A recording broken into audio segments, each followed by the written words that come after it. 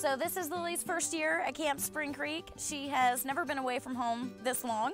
I'm definitely gonna miss her. I am definitely nervous about her being gone this long. I think she's a little nervous about her being gone this long, but definitely excited, definitely thrilled for the progress she's gonna make. We homeschooled her from kindergarten all the way through 3rd grade, and then she was needing more than what I could give her.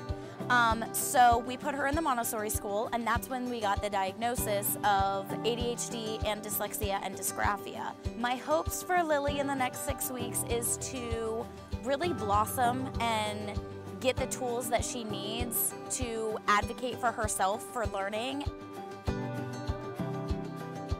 I'm really glad I came to Camp Spring Creek because there's people like me that I never met before, and I am feeling a lot more confident because of my new tools I learned, new vowel combos, new sounds, and new friends. I feel like I'm gonna go home and I'm gonna go to my school and I'm gonna just crush it.